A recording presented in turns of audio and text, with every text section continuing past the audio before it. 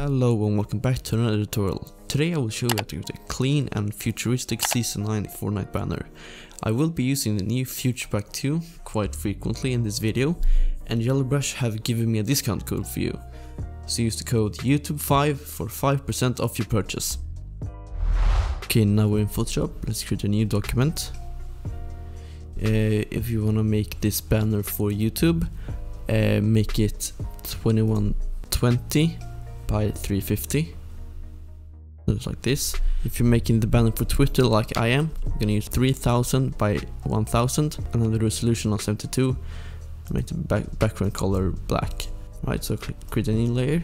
Go to our gradient. I'm gonna make first of all like a dark blue, and for a second color a gray bluish, just like that. From the right side, just drag out to the side, just like this. Perfect. So I found this Fortnite wallpaper of Tilted Tower, so we're gonna just copy it, go back to Photoshop and paste it. Just gonna resize it so it covers the whole banner, just like that. Press Ctrl and U and drag down the saturation. I'm gonna make it soft light and bring down the fill, so around here. Perfect. So now let's visit fnbr.co, and if you scroll down you can see all the skins.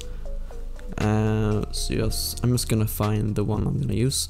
I'm gonna use this one, and this one. So just right click and save it to your computer. And just drag it to your banner, and I'm just gonna position it just like this. So now when you have positioned the characters how you like them, make a new layer over each skin or character, and right click and make it a clippy mask. You can press Alt and drag to the side, right click and drag to the side to make the brush bigger or smaller. I'm going to use the black color.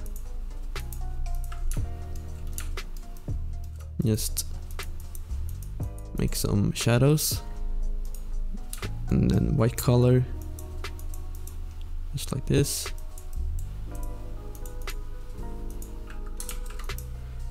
Then make it the blending mode overlay and drawing down the fill to about 50%. I use the same black color, make some shadows, then the white color to create some highlights. Make it the blending mode overlay and drawing down the fill. So now under the characters, create a new layer, go to gradient tool and make it first a black color and then a purple color, and from here just drag diagonally to the side, so maybe, and make it the blending mode color dodge. Perfect. Now let's create a new layer over the gradient. I'm gonna use the brush tool, Alt to select the color, use a blue color, get a little bit bigger, like this. Then use pink reddish color about here, and purple. Create some glow behind the characters, then some orange / yellow this side.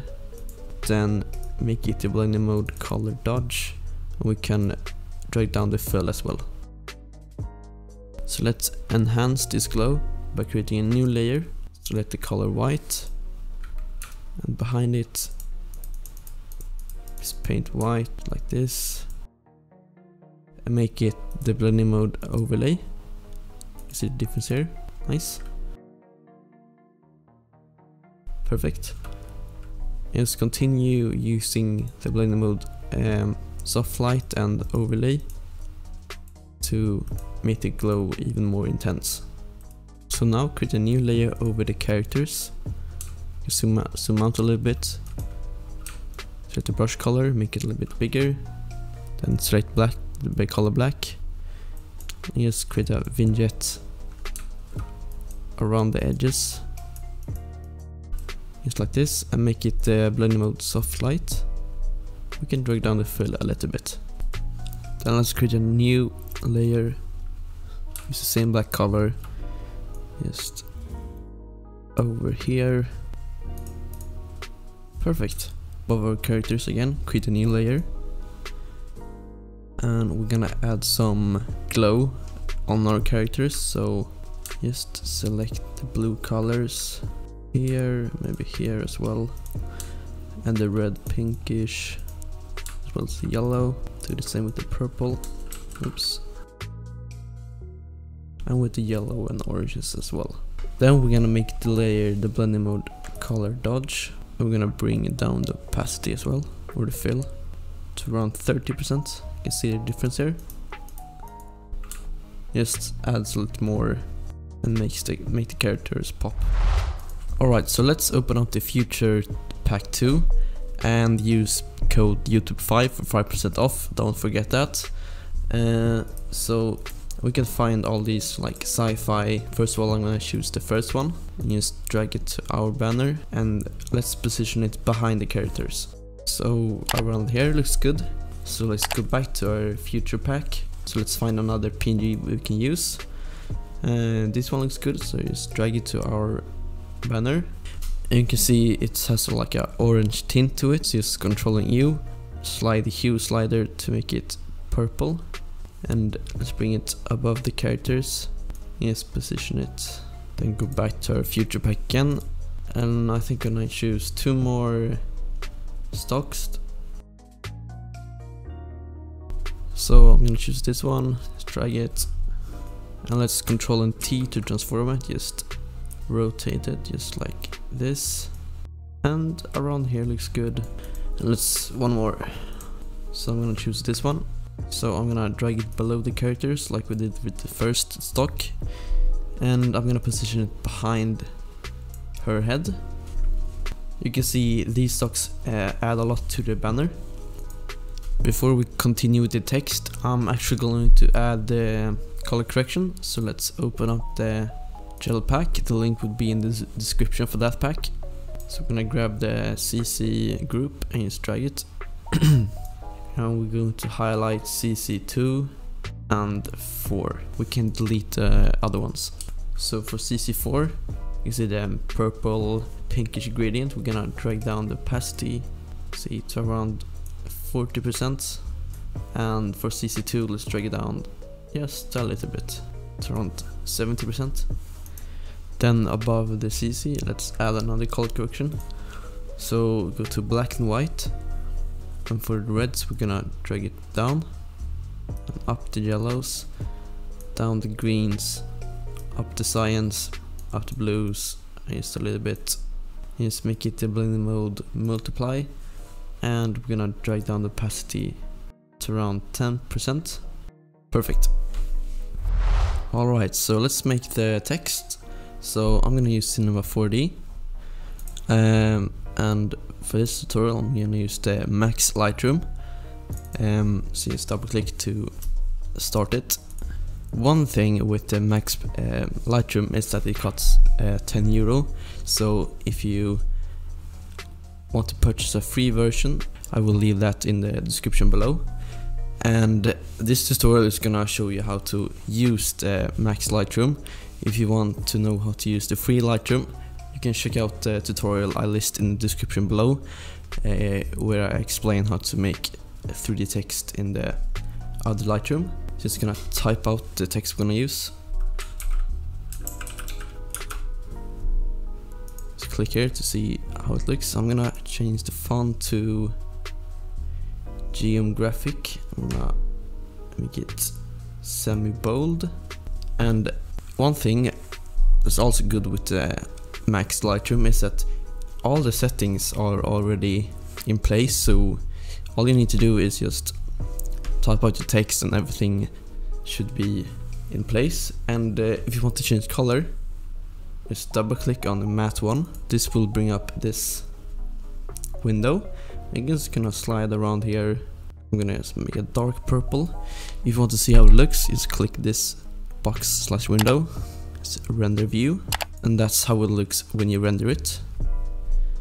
So for our render settings, yet again, all the settings are in place with the Max Lightroom. All you need to do is go to save and choose where you want to save it and the name of the file.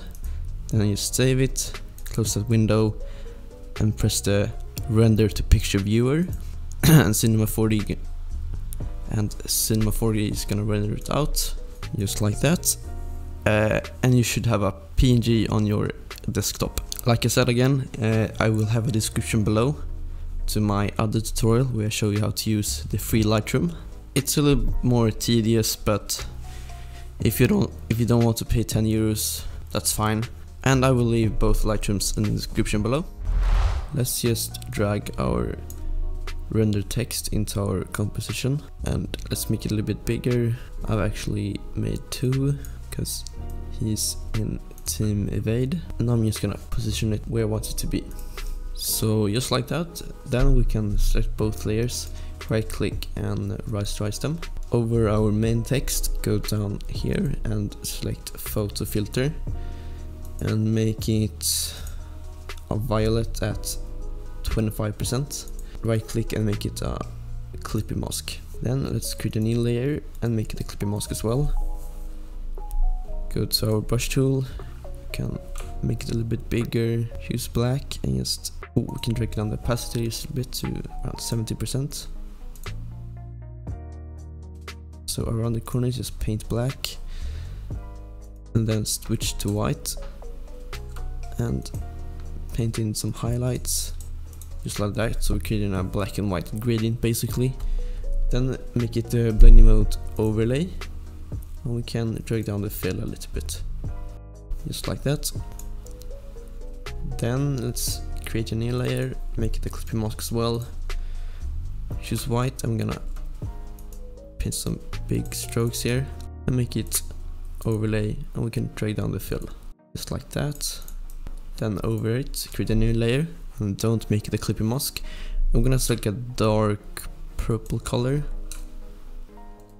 just create some glow on our text, so make it the blending mode color dodge, and we can bring down the opacity a little bit just like that. And you can see all those clippy masks made a huge difference on the text. So let's move on to our second text, and I'm basically gonna use the same effects or whatever you want to call it. So I'm gonna create a new clippy mask, choose white, and let's increase it just like that and make it the blending mode overlay, so we can drag down the opacity a little bit. Take some black and just around the corners just paint in. Then I'm actually gonna go down here to a half circle again and choose exposure. I'm gonna up the exposure a little bit just like that. Perfect. Then I'm going to select all the layers and group them, so I have one group that's just the text, and over it make a new curve adjustment layer and make it a clippy mask. Try to make an S shape, just drag down on the shadows and up the highlights just like this. And if you think it's too much, we can just lower the fill to around maybe 60%, just like that. So I'm actually gonna grab the text tool now and type out 0 and 1, change the color to white, and I'm using the GM graphic font again. I'm gonna make it semi-bold italic. I'm gonna position it right on the text on the corner of each letter. We'll make it a little bit smaller, so just double click to bring up our layer styles. I'm gonna create a short drop shadow and use the blending mode overlay on the color black and just mess around with these settings. Then I'm going to make the text layer the blending mode soft light, I think.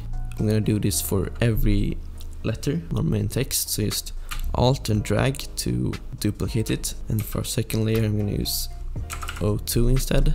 I'm gonna do this for every letter. This creates a more futuristic style to our text and makes it a little bit more interesting. We can select all our text and just group them.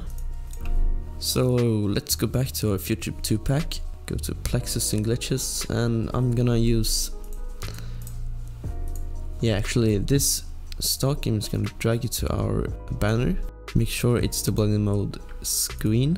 You can see it has this orange tint again, so I'm gonna use Ctrl and U, make it purple, just like that. Just place it behind our text, just like this, and position it about right here. I'm gonna use the eraser tool and just on an opacity of like 70%, I'm just gonna erase behind it, just like this, so we can still see what the text says. So just like this, and we are pretty much done. You could either add your social media or some sponsors that you have. So I'm just gonna use evade sponsors and add them right here. So just like that, just added the sponsors, and now we create a really clean and futuristic season 9 themed Fortnite banner. And when you're happy with the banner, just make every layer into one group. Just Ctrl J to duplicate it and Ctrl E to merge it. We want to filter, sharpen and sharpen. This just makes the banner a little more crisp. Then just group this, duplicate it and merge it again. I'm gonna go to filter again and noise, then add noise. I'm gonna set the amount to 7% and the distribution to uniform, and make sure you have this monochromatic box checked. Decrease the opacity to around 30%. And we're happy and you want to export it, go to File, Export and Save for Web. I'm gonna save it as a PNG 8. Just like that, just click Save. Perfect. Now we have created this awesome banner. I also want to thank you for 10,000 subscribers. I hope you enjoyed this video and I'll see you in the next one. Bye.